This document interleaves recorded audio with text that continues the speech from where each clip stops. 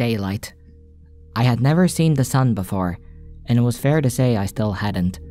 But the power of its light filtered down through the thick, angry cloud cover, turning a sickly color yet still brighter and warmer than the humming lights of Stable 2. The air itself looked somehow wrong in the light, off color, but everything was illuminated. I could see motes of dust and ash floating about the room. I wondered how healthy it was to be breathing it, and for the first time I really grasped the expanse of the outside. It made me want to hide under the window. While working up the nerve to step into the very, very big outdoors, I preoccupied myself with the opening the locked chest I had discovered the night before. It took 2 of my bobby pins, but it was worth it. Inside the most beautiful dress I had ever seen. Such lines, such folds of fabric, and the colors, elegant and regal. Yet the fabric was light, breezy, and did not sag. It was a dream. Sadly, a dream for another, taller pony.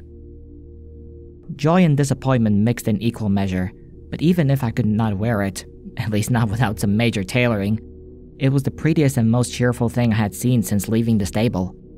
Carefully folding it up, I slipped it into my saddlebags. Mindful of the sniper pony from the night before, I stood back, behind the cover of an overturned table, and used my magic to open the door. A tarnished bell hanging above tinkled cheerfully. Muted sunlight poured in. The sounds of outside flowed into the room. The twitter of birds, the faraway sloshing of the river. Fresher air pushed back the stale. Cautiously, I moved into the doorway and looked about. Post-apocalyptic Ponyville was a rotten skeleton of a once homey little town. Between collapsed buildings and burned homes, the streets were littered with rubble and refuse. And everywhere, garish paints of depravity and grotesquerie. The graffiti was not limited to the outside. The raiders had defaced the Carousel Boutique with an almost ecstatic fervor. I turned from the doorway, my gaze following the lines of profanity that curled up the walls towards the rafters, and shrank back, choking in the revulsion at what the sunlight revealed above me. Dozens of dead and desiccated cats had been hung from the ceiling like decorations. I had slept directly beneath 3 of them. I took an involuntary step back, one hind hoof out of the door. What was that? I turned and spied the half-buried orange disc in the ground just outside the door. A little red light was pulsing on it. Close the door! The voice came out of nowhere, tinny and mechanical but somehow full of urgency. My heart lurched and I jumped back inside, slamming the door hard. The explosion just outside tore the door off its frame, hurling it and me back into the room. I crashed through a tattered vanity divider, the smoking door landing over me. I was more shocked than hurt as I slowly dragged myself out from under the door. My ears were ringing. A trap. No wonder the raider ponies hadn't invaded while I slept. They had left a present instead. I could barely make out the voice. My ears felt like they were stuffed with cotton candy. "Who are you?" I queried, but moved to throw my canteens over my neck while magically drawing out the combat shotgun.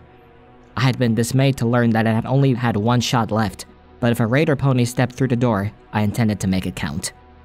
An entirely different voice replied, come out wherever you are." The head of a raider pony slid into the doorway, grinning maniacally with something in her teeth. It looked like a metal apple. She tossed her head. It flew into the room at me, but the stem stayed behind in her teeth. A memory flashed through my mind. I, as a younger pony, trotting to the stable schoolroom when an older pony stepped out of a doorway and heaved a water balloon at me. It had burst against my horn, soaking me in my homework. "Hey, don't look so sad, Blank Flanks. I was just trying to help you. You know, in case your cutie mark is supposed to be a target."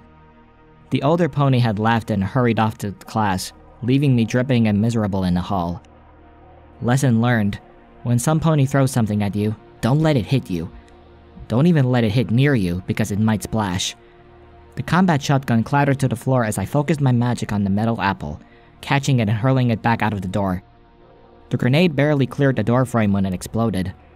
Dust and splinters of wood flew at me, getting in my eyes. A tinkling erupted at my feet.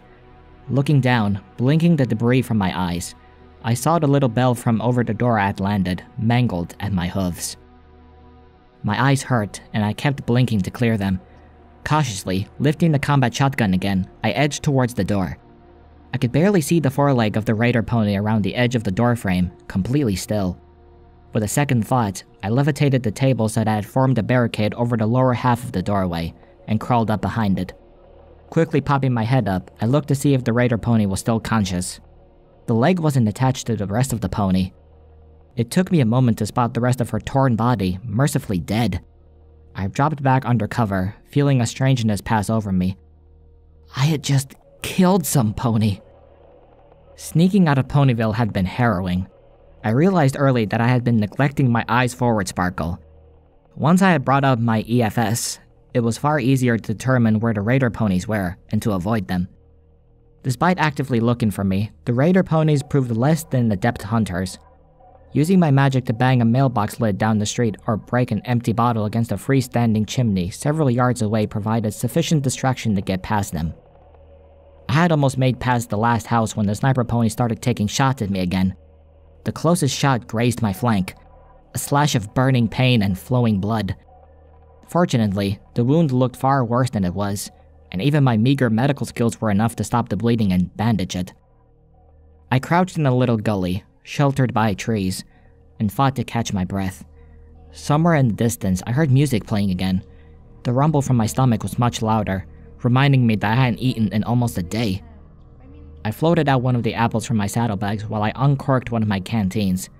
Of course, I had no more than taken a sip when my pitbug threw a dancing red light into my EFS compass. Not coming from the raider town, but from up ahead, deeper into the hilly wood. Of course, something else was coming to get me, because the wasteland clearly hated me. I reworked the canteen and stood up, wincing at the flare of heat in my wounded flank. I lifted the combat shotgun, still with its single shot, and perked my ears to listen. My surroundings were quiet. Even the music was gone. Then I started to make out a faint buzzing. I lifted a gun to eye level and focused down the top of the barrel, lining it up with the warning mark of red on my EFS. At first, I saw nothing. Then I spotted it, an ugly little flying creature, bloated and grotesque, hovering between the trees. It spotted me too, and shot a spiny dart through the air at me. It missed me, mostly getting tangled in my mane. I aimed, but hesitated. The damn thing was so small and could jerk about so erratically that I had almost no chance of hitting it. I didn't dare waste my only shot, so I did the next best thing. I dodged behind a tree and prepared to gallop. Another mark appeared on my EFS, followed by a zorching, crackling sound quite unlike anything I'd heard before. The red light winked out, leaving only the new one, which my pitbug had divined as friendly. I'm really sorry about what happened back in Ponyville, but that raider didn't give you any choice. She would have killed you. It was that same mechanical, tinny voice that had shouted at the warning that surely saved my life earlier. With a mixture of relief and bewilderment, I watched the sprite bot fly up to my hiding place. Who are you? What are you? Was the question that wanted to escape my muzzle, but I suspected it would be rude. A friend. Okay, a passing acquaintance, but one that doesn't mean you any harm. After a pregnant pause, Call me Watcher. I regarded the sprite bot critically. Watcher. Okay. I slipped out from behind the tree and started looking for where my ply had rolled to when I dropped it. Not far away, near where the flying creature had been, I spotted a glowing pile of pink ash. You do that? Blood sprites. That's what you get when you mix parasites with taint. Can't stand them myself. Glad to help. Finding my apple, I levitated up. Thank you. And thank you for that warning about that thing in the ground. Mine. You want my apple? The sprite-bot laughed, which was very weird to hear since the artificial voice didn't have any inflection. No, that's what it was called. The explosive in the ground. It's called a mine. It triggers when you step close. Oh. I took a bite of the apple. That's a very stupid name for a weapon. The sprite-bot laughed again. It was a little unnerving. Then, strangely, I found myself chuckling as well. I really thought you meant my apple was yours. I'd shared it if you wanted. Although, I don't know what you do with it since you can't eat.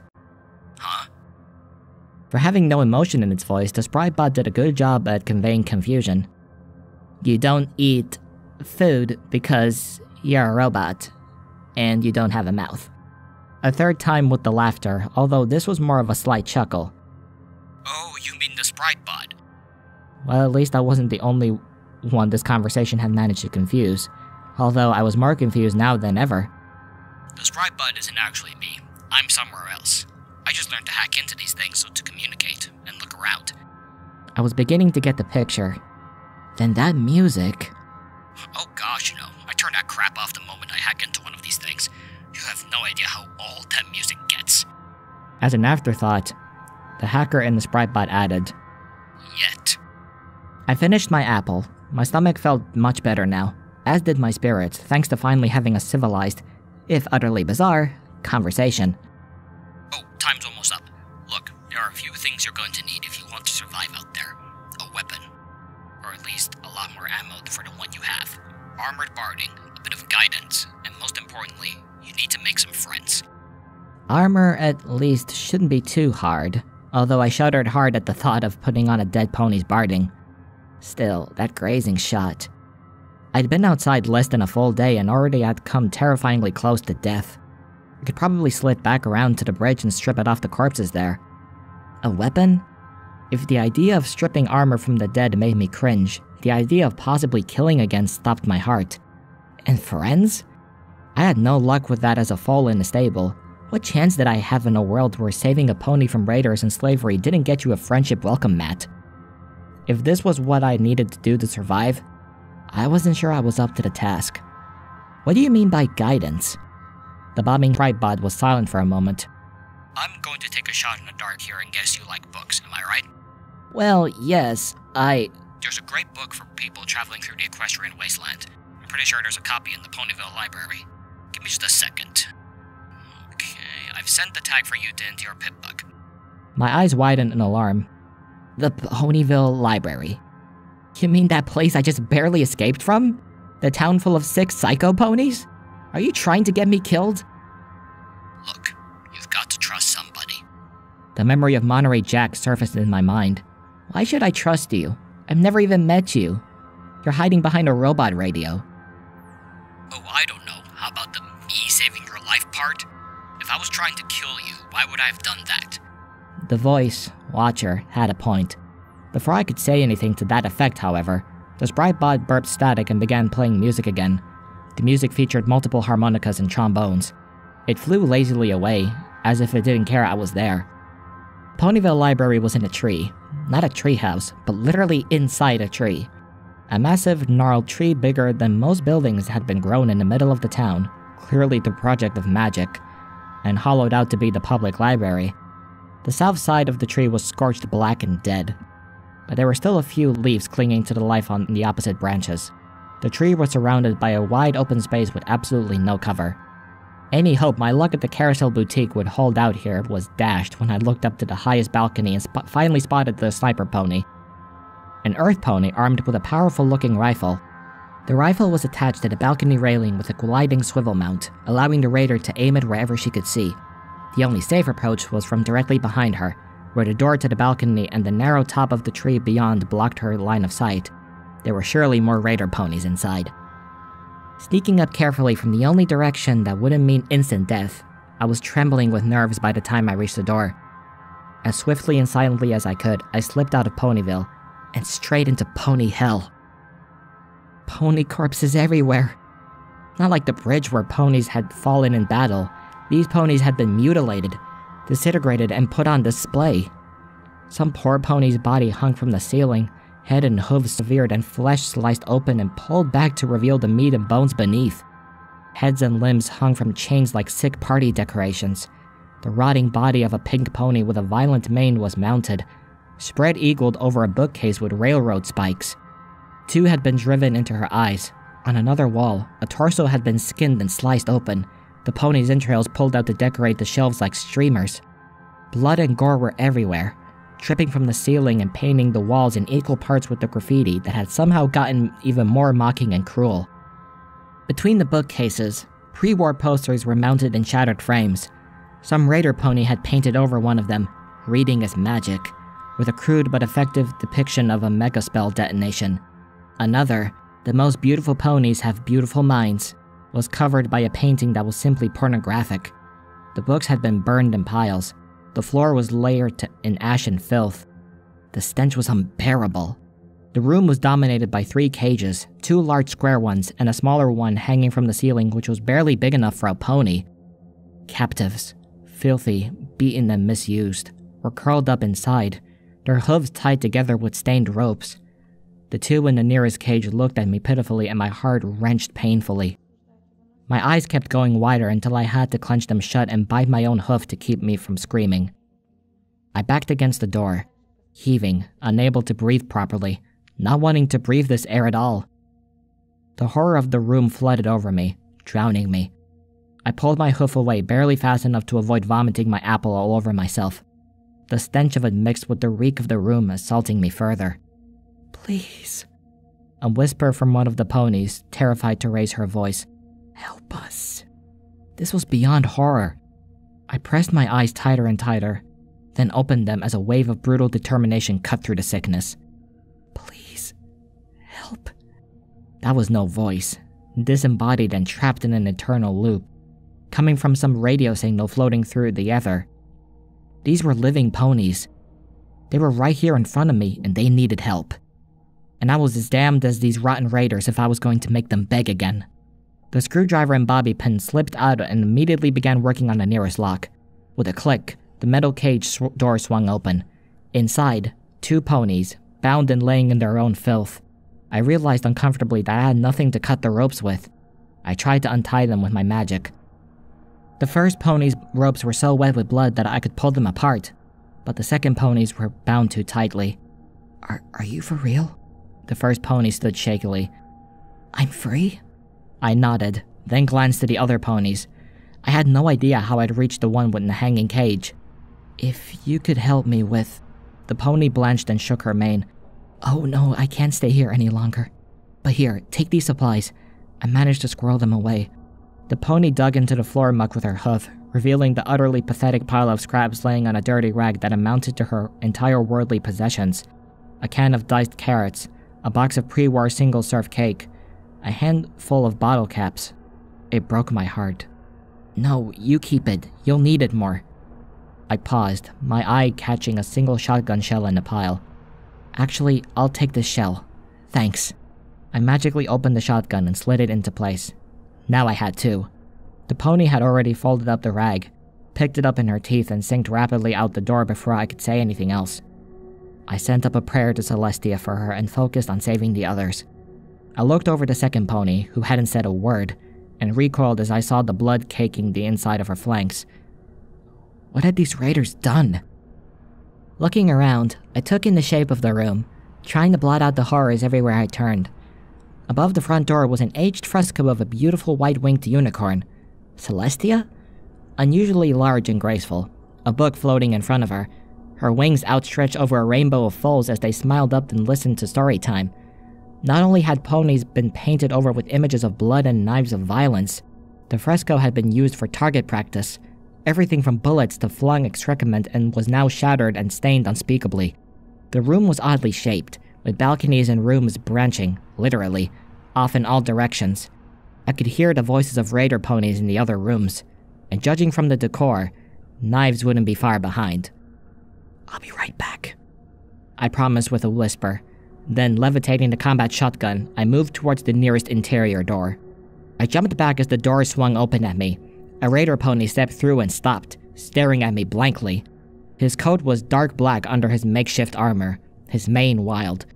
Holsters were strapped to his flanks, one with a small gun, the other holding a blade whose edge was jagged like a saw, ensuring the most grievous of wounds. In stark, horrified disbelief, I saw that his cutie mark was actually a splayed torso. The raider pony recovered quickly, swinging his head around and drawing out the small gun in his teeth. What was he going to pull the trigger with, his tongue? Just before SATS helped me pump my 2 shotgun rounds into his face, I felt no remorse as his head turned into spaghetti sauce that splattered over his instantly lifeless body. I hadn't just killed a pony. These raiders had given up any right to the title. These were not ponies. They were sick monsters that needed to be put down. and Celestia help me if I wasn't going to do just that. I didn't realize it until that moment, but I was mad. The pure evil of this place had shaken me to the core, and my core was furious. Collecting knife and gun, I dropped the empty combat shotgun to the side. The smaller weapon was not going to be as powerful, but was fully loaded. 6 shots in a revolving barrel. And that was good, because there was no way the noise was going to bring every raider pony running. The first 3 raider ponies galloped into the main library almost immediately. One of them crying out thrilled insults SATS helped me fire 3 shots at her head. The first 2 shots missed. But the third found a home in one of her ugly red eyes and down she went. A second started firing another small firearm at me. What do you know? They do shoot with their tongues. Bullets impacting the doorframe. 1 shot punctured one of my saddlebags, but didn't pierce flesh. I crouched and poked my head around, levitating the revolver in the open doorway. I fired 2 shots at the second pony, but my Pip-Buck's targeting spell was refreshing, and without it I might as well have been aiming at the ceiling. Still, the gunslinger raider skittered away, using one of the captive ponies for cover. The dishonorableness poured gasoline on the fire of my anger. I stepped fully into the doorway, looking for the third, spotting him on the far end of the main room. The third raider pony lowered his head, a pool cue clenched in his teeth, and charged at me. I blinked. Really? I took a single step back. The pony rushed at me full tilt and was nearly on me when the ends of the pool cue struck the doorway, snapping him to a stop. I fired the revolver's last shot point blank into his neck. Even I didn't need SATS at that range. Shouldn't you ponies be smarter than that? You live in a library. As the pony slumped to the floor, bleeding from the gaping wound through its neck, I saw the gun-wielding raider standing in the open, aiming through the door. I dived to the side as shots rang out, and screamed as I felt a bullet sink into my side. It hurt. More than I had thought it would. I fell against the wall, leaving a bloody smear as I collapsed next to the doorway. Pain seared my side, flaring with each breath. I could hear the clop of the raider's hooves as she approached cautiously. I tried to focus my magic to close the door, but the body of a pool cue pony was in the way. I cast about the room. It was a kitchen. On a table, surrounded by knives, was the body of a fearsome creature of scales and teeth. The raider pony with the displayed torso cutie mark had been carving it up to cook. A refrigerator, an oven. There were scattered books, but all ancient, destroyed, and unreadable. I was beginning to doubt the Watcher's assertion that there was a book here like he described. Then my eyes fell on what I was hoping for. In one corner, mounted on the wall over several metal boxes of ammunition, was a faded yellow box with a pink butterfly symbol on it. A medical box! Double luck. The box looked to be locked. There were knife scrapes all over it where the raiders had attempted to get it open. It should still have a few medical poultices, and maybe even a healing potion. But I had to survive the raider pony first, and I was wounded and out of bullets. Crossing to the ammo boxes would mean moving across the open doorway.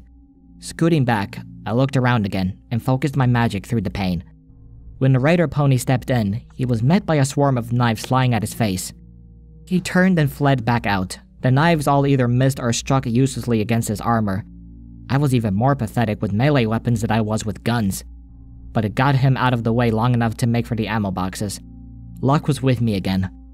While one box had ammo and large clips for a type of gun I had yet to see, the other had bullets designed for the revolver.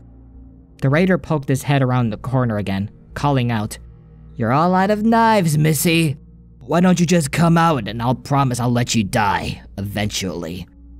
His head turned in my direction, his eyes went wide. I don't know if it was the look in my eyes or the revolver. SATS was with me again, and this bastard wasn't going to get another chance to use raped and beaten captive as a shield. One more dead raider. A picked medical box and a healing potion later, I trotted quietly back into the main room, serrated knife floating by my side. I moved to open the cage and sawed away the ropes binding the poor pony. Go. You're free. Get somewhere safe. With a blink, I remembered the sniper pony and quickly told her which direction to sneak away in. She nodded mutely and began to slink out. I moved to the next cage. What I saw sickened me. A pony had been locked inside along with a decaying corpse. The pony was whimpering in her sleep, and had her tail wrapped around the ghastly body like a teddy ursa. Unlike the other bodies, I couldn't tell how this one had died, for it wasn't carved apart. The body had lost all its coat, Its skin was a sickening blotchwork of red and gray, flaking away. Its eyes were open, dry and staring in wrong directions. Its teeth were horribly yellowed, matching the few strands of hair left in its mane and tail. Odd, fleshly growths hung from its side. At first, I mistook them for mutations, but then I realized I was looking at the pony's wings. This was the body of a Pegasus pony, stripped of its feathers and hair. The wings looked strange, even repulsive. I screamed, a full-throated cry of terror, when the corpse shifted position and sat up, its eyes sliding around until they both focused on me. It was a zombie pony! The zombie pony blinked at me, then tried to get up, only to fall over to one wing its side as its hooves were bound in ropes like the others. She stared at me plaintively. My mind was reeling.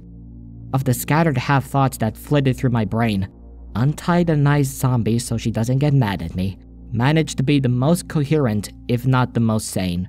Swallowing, I moved the knife down to her ropes. Hold still. I looked at her eyes and was quickly forced to look away. One of them was sliding again. Her breath was fetid. Now if I let you go, and you try to eat my brains, we're going to have harsh words. I had freed the second two captives, including the zombie pony, both of whom slipped away without an offer to help, although the zombie at least smiled at me, which was deeply unpleasant, and was trying to figure out how to get to the hanging cage when two more raider ponies appeared on a balcony above. One of them was a unicorn pony with a very scary-looking firearm. I dove into the shelter of a stairwell as the raider opened fire. The gun let out a terrifying cacophony of rapid-fire cracks that sprayed through the main room with bullets. At least I knew what type of gun the large clips were for now. I waited until I heard him reloading, then dashed into the room and spun to face him, focusing all my magic. Not on my own weapon nor on him, but on the bookshelf behind him. The glow of my horn stood out brighter and brighter as he lifted a reloaded assault rifle and took aim for my head. The bookshelf came down on top of him, knocking him unconscious. The assault rifle fell to the floor in a rain of dead books. Something else showered it down as well, thrown from the falling bookshelf. Knocking away a book that had fallen over it, I saw that it was an ancient, dusty pair of pre-war binoculars. At first, it struck me as extremely odd that someone would need binoculars in a library. That would require some really bad eyesight. But the silly thought passed. I couldn't see where the other raider pony had gotten to. Swiftly, I added the assault rifle to my growing collection, and the binoculars for a good measure. Then I looked back to the balcony, considering it as a way to get to the cage pony hanging from the ceiling. If I could get up there, I thought I could leap from it to the cage. That would get me close enough that I could see what I was doing while I picked the lock. The second raider pony appeared back at the railing, a wicked grin on his face. With a hoof, he shoved forward an ammo box, then tilted it over. The lid sprung open and a half a dozen orange discs poured out into the library below. Oh fuck! I dashed as fast as my little legs could take me, leaping over the body of Pull Q Pony and under the kitchen table, using my magic to toss it over as a shield. The carved-up Radigator slid to the floor with a meaty thump. Behind my shield, the world became blinding light and fire. When I emerged, the main room was a wreck. Fresh blood dripped down into my mane.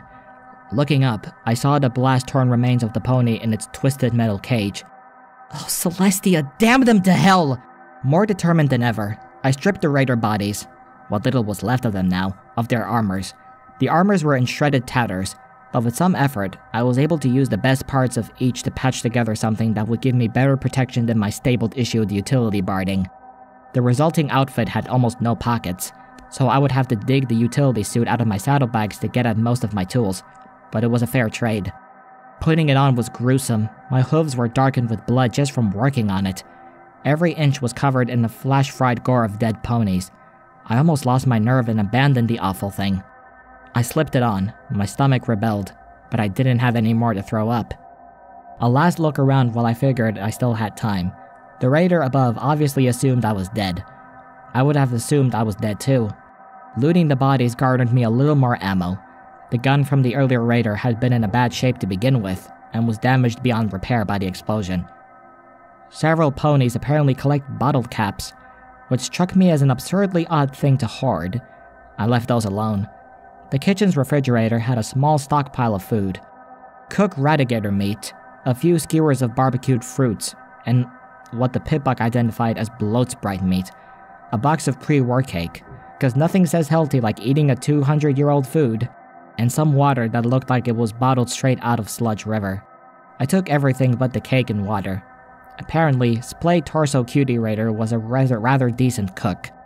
With a second thought, I looked over the ingredients on the cake box, filled with enough preservatives that your stomach will still be intact long after the rest of you rotted away to dust, and took it too. The Raider pony was in the main room, looking over his handiwork, when I returned from the kitchen.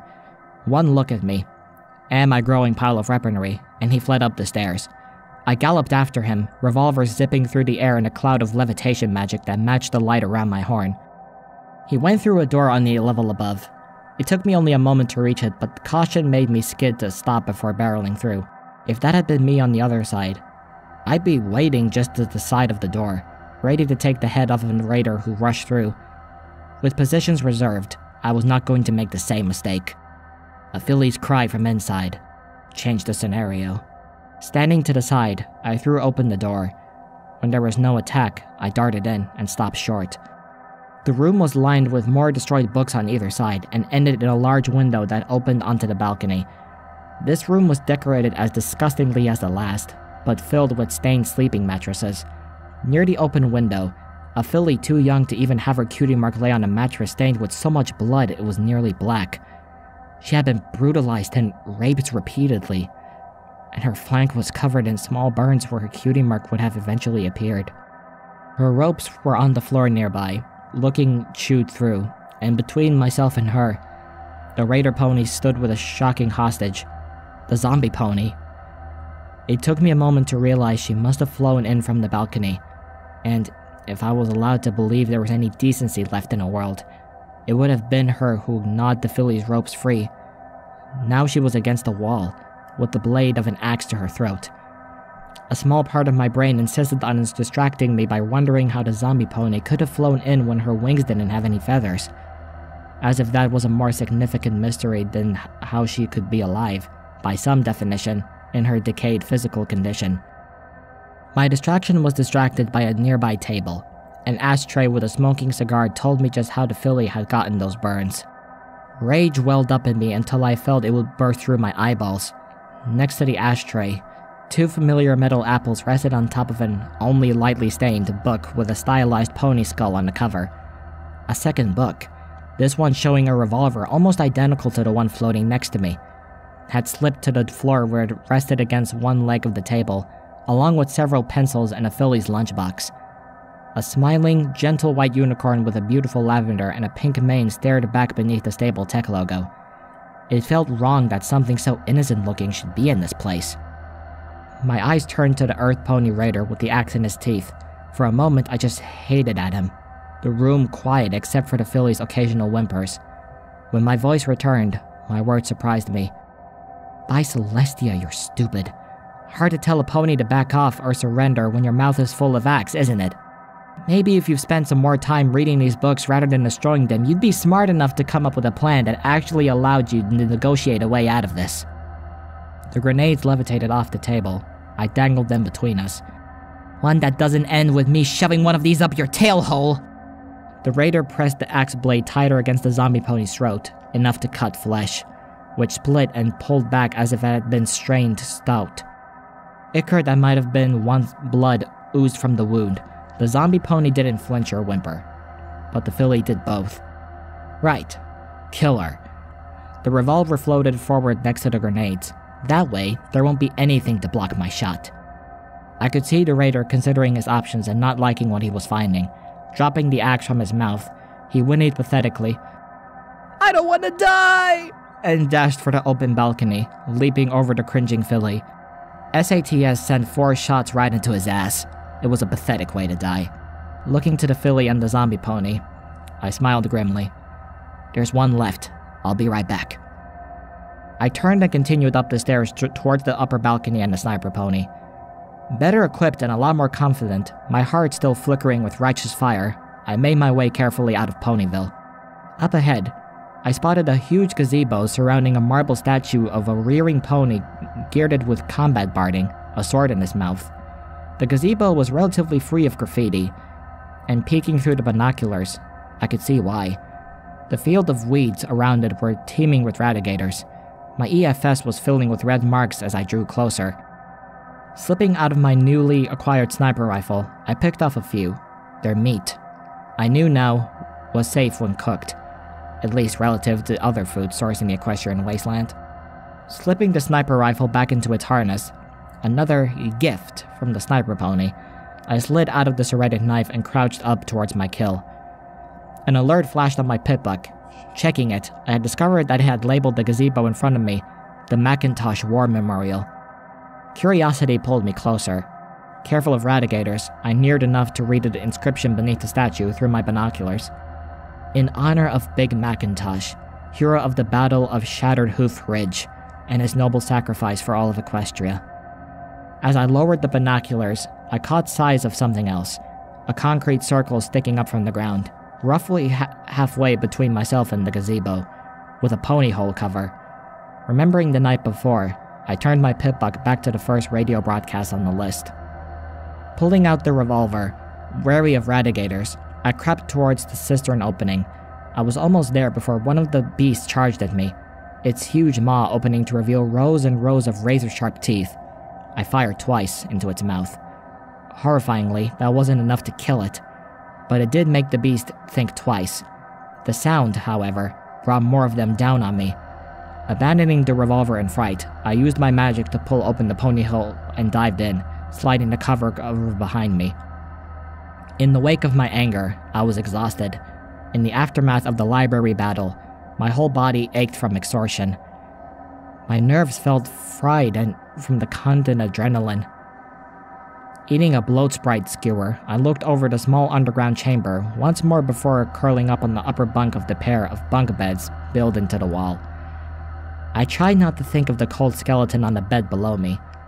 The skeleton of his father was by the door. A sip from my canteen took the edge off of my thirst. It was almost empty. I had to conserve. I reflected how, when I had come back downstairs after dealing with the sniper pony, the zombie pony was already gone, and had taken the poor filly with her. I hoped it was to someplace safe. I found it strange that the most decent pony I had found in the wasteland was already sort of dead. I also noticed that the assault rifle pony was also gone. He had woken up and freed himself from the crushing bookshelf. That meant that there was at least one more raider still in the waste, but I wasn't the sort of pony to kill some pony while they slept. Not even a raider. I figured that if I slept here tonight, that would give the radigators time to wander away from the exit. If I was lucky, I would even spot where I dropped the revolver. Until then, I would preoccupy myself with my 2 new books. Slipping them out of my saddlebags, I looked the first one over, the one with my lost revolver on the cover. Guns and bullets. Very straightforward. I set it aside for now. The second book, a grey tome with a black pony skull on the cover, was the real prize. Opening it to the first page, I began to read. The Wasteland Survival Guide by Ditsy Doo.